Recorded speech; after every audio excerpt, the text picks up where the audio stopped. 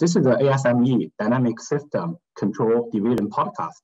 I'm the host, Hao, Associate Professor at North Carolina State University. In today's episode, we are very honored to have Professor Jing from University of Michigan as our guest. Welcome. Could you please give some introduction about yourself? Sure. Thank you, Hao, for the invitation. I am a professor in the Naval Architecture Marine Engineering Department at the University of Michigan. I also hold joint appointments in electrical engineering and computer engineering department, as well as the mechanical engineering department at the same university. Cool. Thank you for joining us. I think we have some topics to discuss with you and learn from your experience and knowledge. Over the last few decades, you have developed a highly regarded research program in the broad areas of control. Could you please share with us how you started your journey as a junior faculty and what's your core research focus? Sure, thank you. I guess my starting point it was no different from many of the others after I finished my PhD degree at the USC. I started my tenure track position at Wayne State University. At that time was in the electrical and computer engineering department. And at that time, I continued in the direction of my PhD research, which was robust adaptive control. Yeah. I focused mostly on the theoretical aspect of adaptive control, try to prove some more theory and to establish robustness and performance of adaptive control systems. Yeah. So then I got a job offer to work at Ford Research Lab. This was before I even get on to be established as a tenured professor. So I thought it was a great opportunity to experience and to solve some real world problems. So I went to industry, but with a plan that I'm just going to spend a couple of years to understand the industry and to get my hand dirty on some of the real world problems. Then I come back with those problems, come back to academic. But I ended up staying there for 10 years. Actually, after I spent 5 years at Ford, I thought I would work there until my retirement. Many of my Ford colleagues just like what they do. But then after about another 5 years, there's another opportunity come to me in 2003. So here I am. I'm, working in the marine engineering domain, but I'm carrying on research projects in both automotive control, continuing my industry working experience, and also on the marine engineering on the ship control and the shipboard power management. So I call myself amphibious in the sense that I touch both sectors. I think that's a very multidisciplinary research. Also, I worked in industry like at Philips Research North America for 2 years. I think it's good to have this kind of blend of both industry and academic experience, right? To really understand the real world problem, but also to have in-depth investigation of some research topics. I think I really appreciate the experience I had in industry. I think within those research work, can you give us some examples of your major research accomplishment you think are very significant, maybe you are very proud of? I don't know if I should call those accomplishments, but those are definitely things that I would like to reflect and feel I get satisfaction from, realizing that I've done that. But I think the most important thing is who you did that with. So along the, along the time, the work with your colleagues, with your students, and to produce some relevant and useful results that brings the most satisfaction. Yeah. So I do like to mention a couple of things. One is the book on robust adaptive control. So this is one project that probably lasted most of the time. It took us around 8 to 10 years to complete.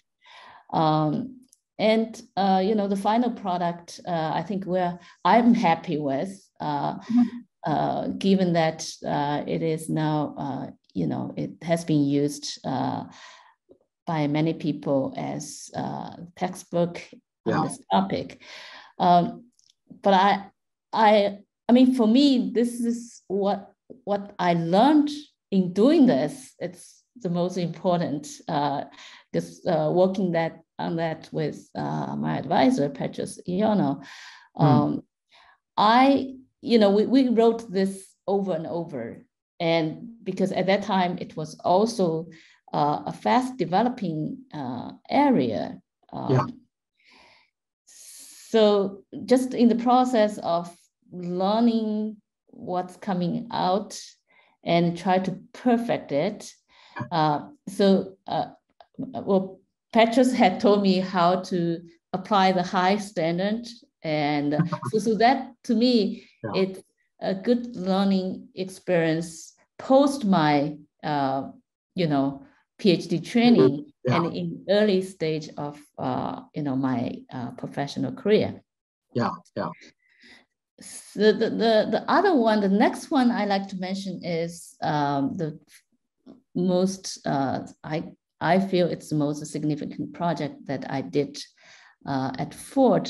This was the gasoline direct injection engine control. So at that time, it was a new technology, and we were lucky to have the opportunity to work on the to see how the control come to play to develop this technology. So right now, if you look at the Ford product line, this engine of EcoBoost is used in many of the vehicles. And this gasoline direct injection engine was the early version of that. I see. And so we developed, we started with the modeling, developed control systems, and look at the after treatment technology. So that was a really good learning and a productive project for me.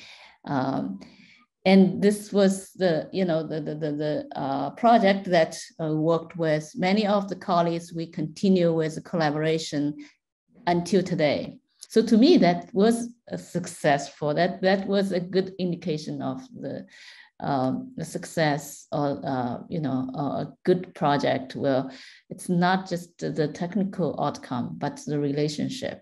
That carries on. Yeah. So it time tested,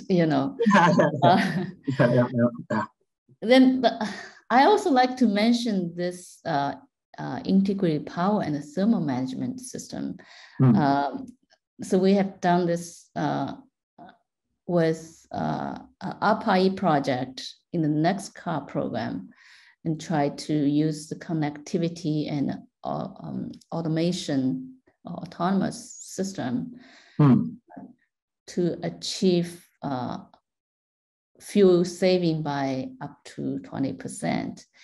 20%. And we recognize the opportunity of, the interactions between the power and thermal management and the control challenges because of the interaction and also because of time scale separation of the thermal and power responses. So we were able to kind of exercise many of the advanced control methodologies in terms of,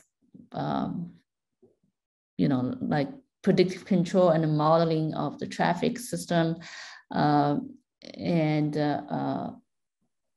use estimation and prediction, integrate data-based and model-based control.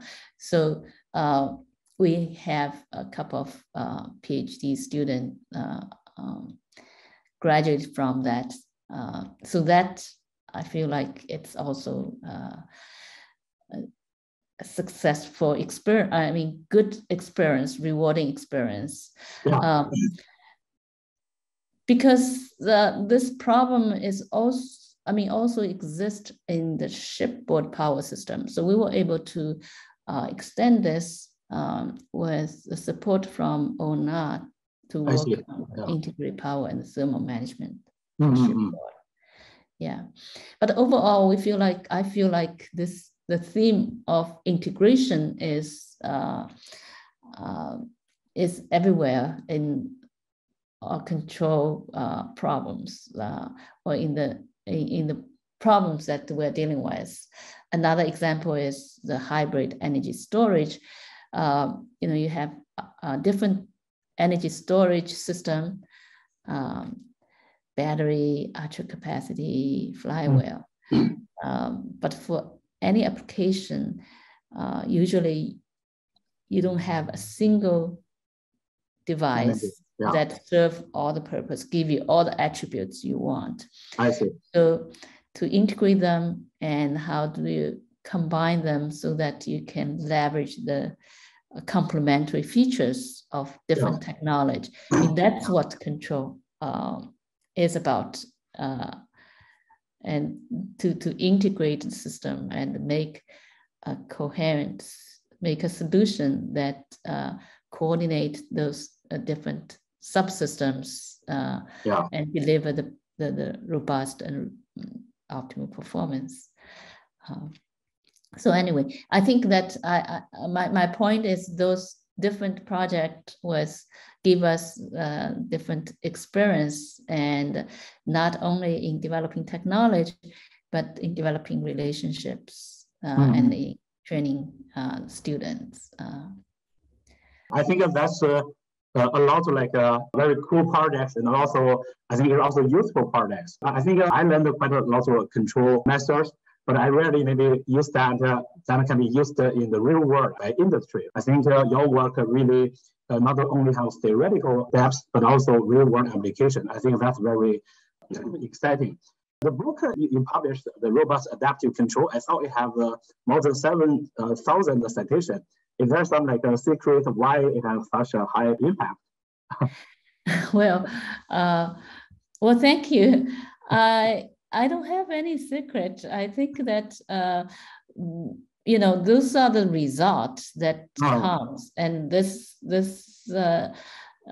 of course, we are happy that the people are citing it, but that's not what we do when you do the research. We don't think about the citations. That's not everything that we apply to solve the problem. Yeah, that's just follows naturally. I think if people, I mean, this is like doing any other work, right?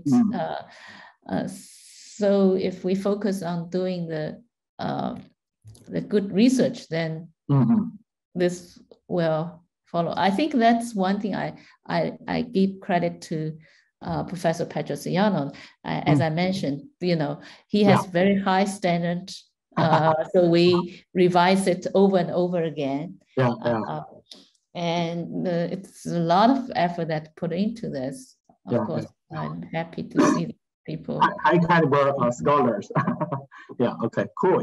I think in addition to those like projects or achievements, you have substantial research programs in automotive and the marine industry. How do you establish those projects and collaborations? in two different industry sectors? Yeah.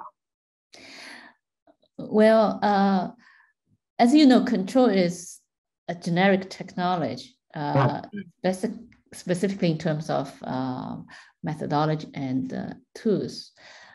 So that's why we have control faculty in mechanical, electrical, chemical engineering departments, right? Yeah. And so I am in the marine naval architecture in your department, engineering department. Yeah, I feel like those two sectors, they're both in transportation, and they move things around, but different things at different scales. So the two industry have a lot of common ground.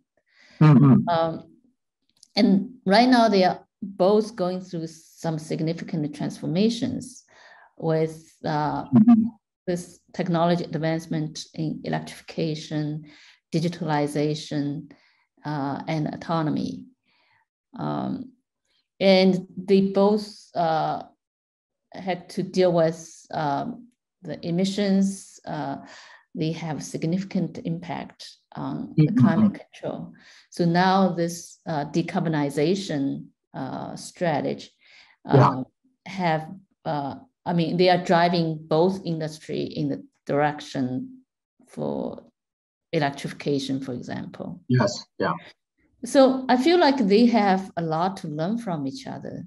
And I, as you know, as individual across the two, I can see there's a lot of opportunity for cross fertilization. But of course, there are also significant differences. Cultures are different, the legacies, the ecosystem, and the customers they serve and the supply chains that support the two industries are different. You know, like the ship, the big ship, once it's designed and built, it's supposed to last 30 to 40 years. Okay, I see. The car industry had a much shorter life cycle for the product. I see. Yeah. So overall, I feel like I was lucky to have experience in both sectors. So I have the benefit of learning from both sectors and also contribute to both. So the collaboration was really established through joint projects and person-to-person interactions. Yeah. So I find it's personally really interesting and also rewarding to understand and to appreciate the differences. So the modeling is a big effort of our research program. And through the modeling effort, we can understand and appreciate the difference. So yeah, I do feel there's a great opportunity for this cross-fertilization of those different industries, sectors. Yeah. You mentioned that the culture is also different, and maybe because for the marine industry, as you mentioned, the vehicles will be designed to last longer. Can you maybe elaborate a little bit? What do you mean the culture is also different in the two sectors? Yeah. Well, I think that every community had some cultures, right? And I think that, you know, because the asset is so huge, the people that also drive the development. I think that the marine industry, in terms of technology development or adoption, is more conservative. Understandably so, right? Because, you know, when they commit, they have to think about over the life cycle and whether it can be upgraded and how to do that. But auto industry don't have that. And also I think the marine industry is more localized in some sense. For example, US does not have a big marine industry. Have a shipbuilding industry. We only have the Navy. Okay. So a lot of our research is basically supported by ONA.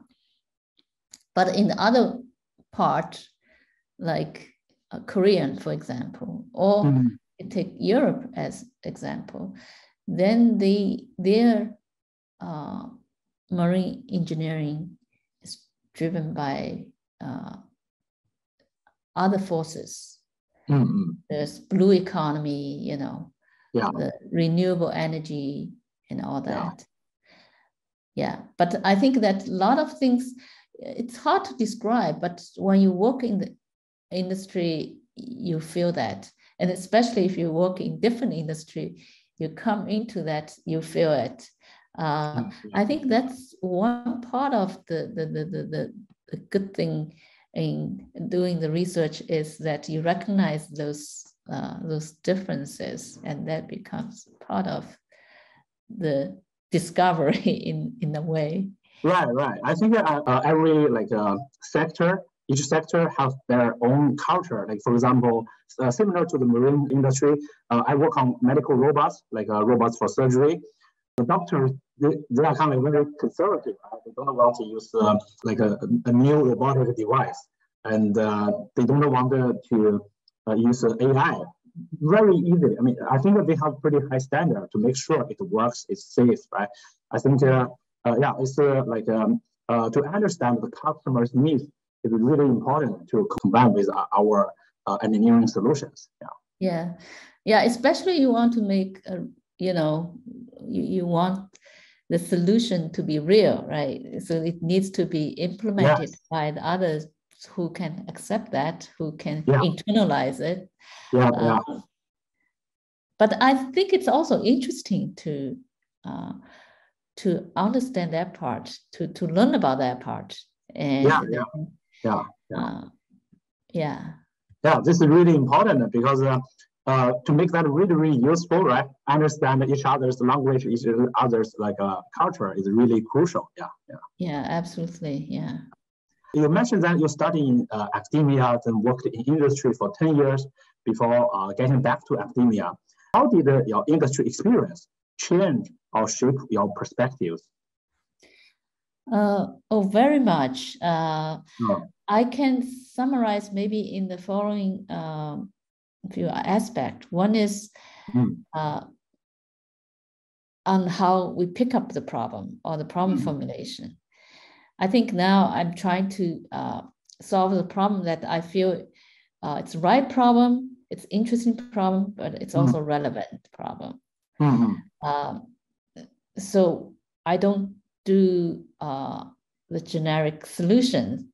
So we try to start from a concrete problem and motivate the research from there and finding a solution. But of course, working academic, we have to go beyond just finding a solution. So then the next step is once we solve one specific problem, then how do we do the next level of the abstraction and extension and identify the other problems that had similar characteristics to apply that. So I think that kind of shaped my way of picking up the problem and also following up with how do we carry out the academic research with relevance, but also with with the contribution to the general methodology domain, or contribute to more generic solution. But I try to order it in a way that it's not the generic solution first, then the specific solution the second. It's the other way around. So that's I think that's one aspect. The other aspect is I really like to focus on understanding the underlying physics. We tend to just say we have a model and we look at the input-output responses, whether it's a mechanical system or it's an electrical system, whether it's for a car or for a ship, it doesn't matter. It's just the input-output responses. And that's one way to look at it. But I feel like it's more interesting that we look at the underlying physics and we apply the first principles so that we can explain those responses. And also this helps us to formulate the constraints, because a lot of the solutions is dictated by the constraints. And those constraints cannot be generic, right? It's always driven by the underlying physics. So I feel like understanding the underlying physics can help us to formulate or identify those constraints. So in that sense, I think that my industry experience had shaped my perspective. I think that's really, really insightful, inspiring to me. I think, as you said, it's not only to maybe answer a question, also to how to formulate the question, right? Identify the right question. Remember, there's a term called needs framing, right? Identify the unmet needs in that application domain, right? Then ask the right question, relevant question. I think that's one aspect. The second aspect you mentioned, like underlying physics. I remember Elon Musk also really promote principle-based thinking, right? Go back to the first principle instead of doing some incremental innovation, right? Really think about the fundamental problems, not only kind of like not the fundamental ones. So I have another question. You are from the Department of Naval Architecture and Marine Engineering Department. It's a unique program. Could you please introduce your department to our audience? Sure, my pleasure. So Naval Architecture Marine Engineering Department at Michigan, it is indeed very special. It has a long history. It was established over 140 years ago. Wow. And to my knowledge, it is the only such program with a marine focus in the US within the top 10 engineering schools. Because we have the degree from bachelor to PhD program all the way through. So the department has very strong focus and sustained leadership in the areas such as hydrodynamics, structure, ship design. And those are the traditional naval architecture disciplines. But more recently, it has also been expanded to topics like robotics, control, and autonomy. So within the College of Engineering, I think our students really enjoy the benefit of being in a small and close-knit department. So you have the benefit of being connected, but at the same time also enjoy the comprehensive program offered by the big college, right? So the student can, get the can sign up any class within the other department with discipline, and also with School of Music, for example, and philosophy, because the University of Michigan has a comprehensive liberal arts program. So I really think it's a very niche program, multidisciplinary in nature. Mm. And our students are in high demand. Actually, the student had been hired by, for example, auto industry, and offshore industry, oil industry in Houston. Yeah. Of course, there was, the U.S. Navy, and also the design firms. Yeah. It's a special program. I think serves the nation in its special way. Yeah, I think that's a very unique program, and also it's not only I think the students in the final job is not it's beyond the naval and marine engineering. They actually can work in many different sectors beyond this. Yeah. Besides, the marine actually is a big industry, and it's just invisible for many of us, right? We saw all the news in the news all the time, and we don't see many. But if you think about the blue economy, it's not just the ships, right? It's anything to do with the water. So there's environmental part, and there's also the food, agriculture, the fishery industry. So, and also the energy, renewable energy from water, that's a big part of it. So I think that if we go beyond the ships, I think the blue economy and the associated industry that it connects, I think it's tremendous. Okay, thank you so much for sharing with us your experience, your insight, and also the department with our audience. I really appreciate your time. Well, thank you. Thank you for the opportunity. Good luck with everything.